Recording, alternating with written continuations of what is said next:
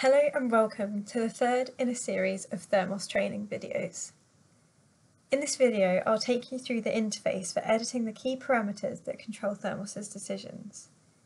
Afterwards, you should have learned what you can and can't change about buildings and paths, how to change buildings' annual and peak demand estimates, how to change paths cost parameters, and how to use the selection and editing interface efficiently. So first, let's look at the parameters we can change about buildings. For this, I've started a new problem in the map which we created for exercise 1 in Bradford-on-Avon. So zooming in a bit, we can see some buildings in the candidates layer. We've already seen how selecting a building on the map will show you information about it in the selection info pane on the right. For example, this building, you can see the annual demand and peak demand estimates. These are important because they'll determine the heat requirement for that building, as well as the size of pipe needed to connect the building to a network. In turn, these factors will determine the cost and benefit of doing so. So what should we do if these values are incorrect or unrealistic? The answer is that you can change them. To edit this building, press the E key, which displays the building editing window. In the editing window, you can see the parameters you have available to change.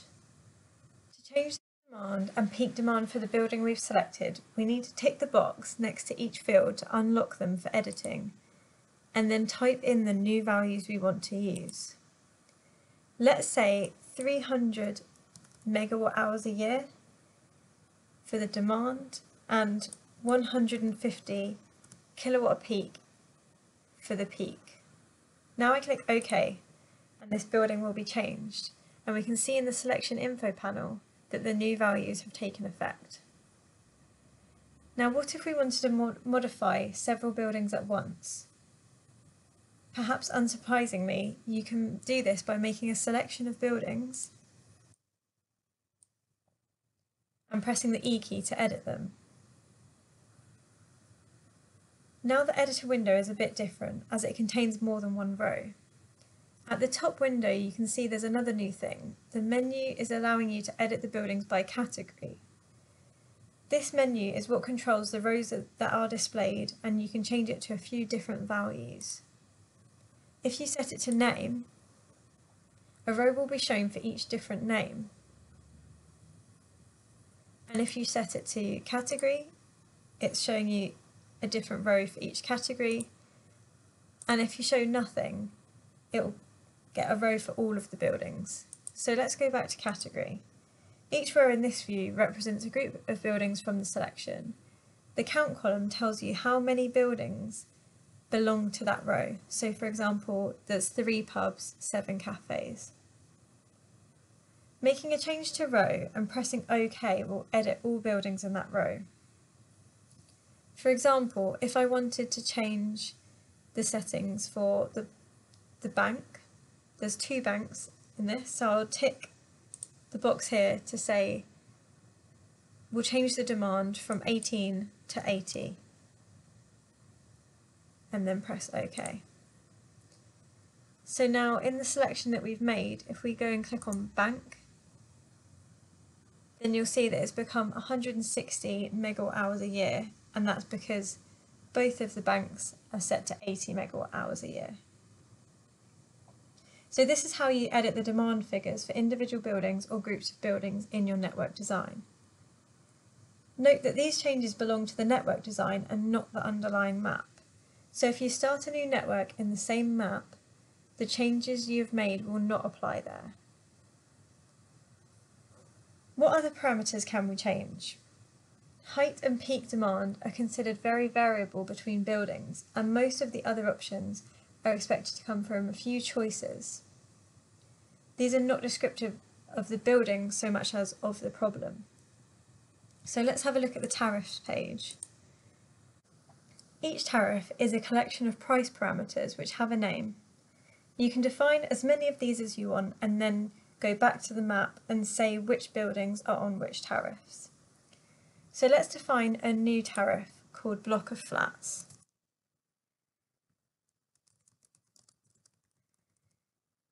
This may be more expensive to connect to the network, so let's increase the standing charge to 75 and say the unit charge could be 7.5 cents per kilowatt hour.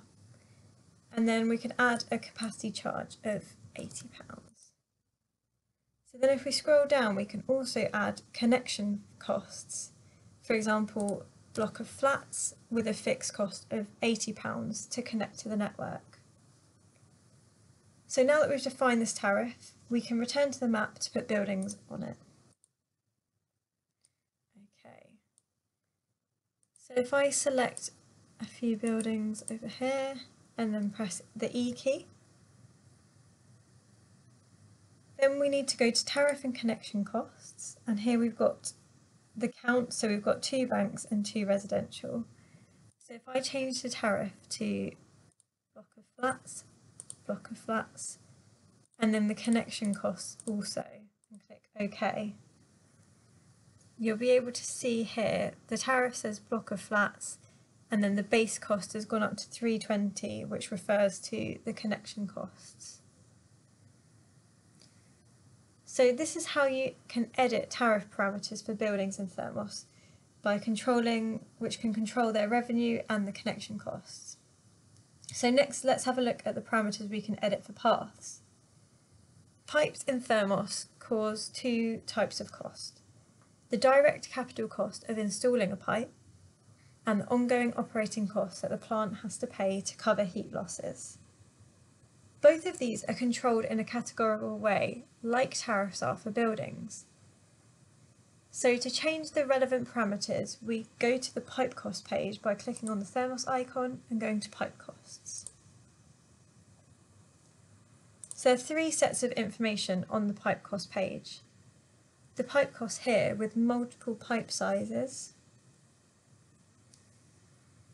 So you get information on the capacity, the losses, the pipe cost in currency per metre, which reflects the cost of buying the pipe and the welding of the pipes.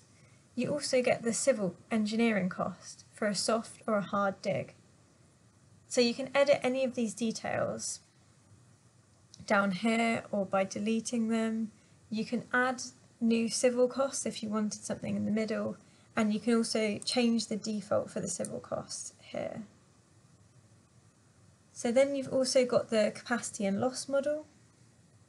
So this offers 2 options depending on your heat distribution medium.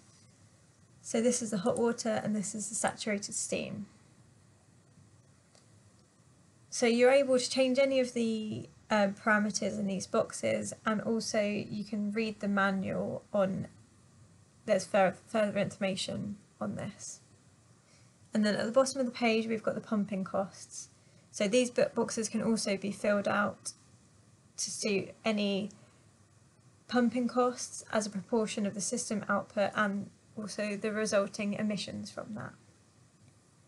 So let's see how to change the cost parameters for particular paths in the map page. So I'm going to select some paths and buildings and then press the E key. So on the Edit Candidates window, you can click through to paths, and this has got a variety of options in here. So we've got whether it's a connector, footway, secondary, pedestrian, etc. And then the length of the pipes that I've selected. Then you can also set the maximum diameter of pipe of all of these different types, and it's the same with the buildings where you can change what you're looking at by category, name or nothing. You've also got this option with the exists, which suggests whether the pipe already exists as part of a network. So this might be useful where you may want to upgrade a current network or extend it. So by ticking exists, it basically brings the capital cost of the pipe to 0 because it's already there. And then you can also change the civil cost from whatever the default is to the other option.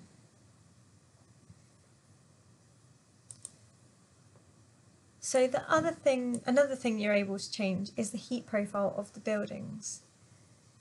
these are set to residential as the default. So to look at these, we're going to go to supply, problem, and then profiles. So here at the top, it shows you the default profile which you can change. So as I said, it's set to residential, but you can change it to commercial or a flat rate. So then we have the day types. These are normal weekday, normal weekend, winter weekday, winter weekend, and a peak day, which will refer to the highest demand of the year. So the relative frequency here shows how many days a year of this type. So you can see the peak only happens once, normal weekday 197 times, normal weekend 78, etc. So as I click through these, you'll see the different profiles changing. For example, the winter weekend may be higher than a normal weekend with the heat profile. And this is split up into 24 different time types, so 24 hours. You're able to add a heat profile, so by clicking on the plus here. For example, if you know a particular building's heat profile, or if you know a particular type of building's heat profile, such as a hospital. So below the heat profiles, we've got fuel prices, which could reflect a dynamic tariff if we wanted to change for peak times, having higher prices, and during lower prices overnight. So these prices are currently fixed throughout the day and night.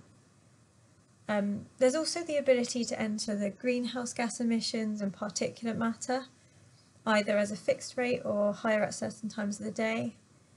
And then down at the bottom we've got substation load, which can be entered as this needs to be considered where electrically powered technologies are used within the heat supply solution, such as the heat pumps. So if a substation already serves a high local demand, then it needs to have enough spare capacity or headroom to also serve the heat pump. Additionally, if you've got a CHP, a combined heat and power plant, as part of the heat supply solution, this could generate additional power and then offset some of the load from the substation. So that's worth considering. So next we're going to look at the supply problem technologies page. So on this page, you can change the parameters for the plant technology that will be supplying the heat network. For example, changing the capacity, the capital cost, operating cost. You can also add some information about your substation. And then down at the bottom, we've got storage technologies. So this is how much heat, the capacity is how much heat the store can take. So you can change these parameters or add a new storage technology.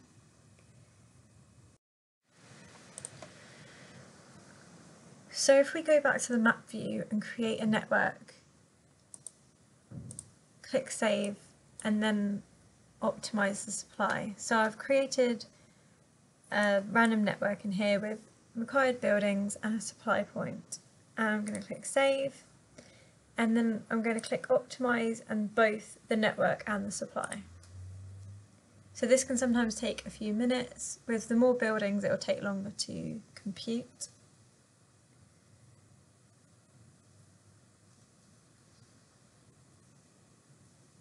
Perfect. So if we go on the THERMOS icon and then as you scroll down, now below supply problem, you'll have supply solution as well. So here I'm going to click on solution summary, and then we've got some different tabs within this to show our outputs from the supply optimization. So the top part of the page shows the total cost summary of the technologies that we've chosen. So each of the supply technologies that have been chosen by the model for this particular network. The costs shown are the capital expenditure, operating expenditure, fuel cost, export cost, emissions cost, total cost and present cost. And then there's heat production shown here as watt hours per year and watt hours total over the accounting period, which in this case I think was set at 50 years. The average unit cost of production is 1 cent and 43 per kilowatt hour. The average unit cost of production and the supply cost, which is entered in the supply parameters window, are the same thing, but the former is calculated by the tool via the supply optimization and the latter is input by the user, initially as a guess. The two are then matched, i.e. the unit cost of production resulting from the supply optimization should be compared with the user input supply cost used for the network optimization. The supply cost should be no lower than the average unit cost of production, and if it is, then it should be changed and the network re-optimised to see that impact. If you have predefined requirements for the cost of heat production, which may relate to the tariffs you're expecting to use, then you should start tweaking the supply optimization parameters until you get an acceptable result here, and then iteratively apply this to the network optimization to ensure the results are in turn acceptable. The Plant and Storage tab shows the costs with the peak wattage and output in watt hours per year for the plant. For the storage, the store size and peak flow are shown with the capital cost.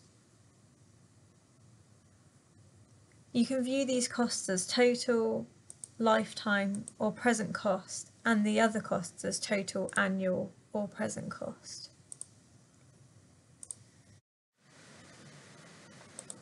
The heat production tab shows the different profiles of production for different days. So we have the normal weekday and weekend here at the top, with the heat pump shown in orange, which is working at a varying rate throughout the day. During the winter weekday and winter weekend, there is some storage shown in the higher demand and peak times, so that's this purple colour. The heat pump is more consistently working throughout the time, as it's charging up the storage with heat during times when the demand is met. On the peak day at the bottom, there's a gas boiler running, as well as the heat pump and the storage at the peak times. This suggests that the heat pump isn't able to create enough heat to supply and charge the store.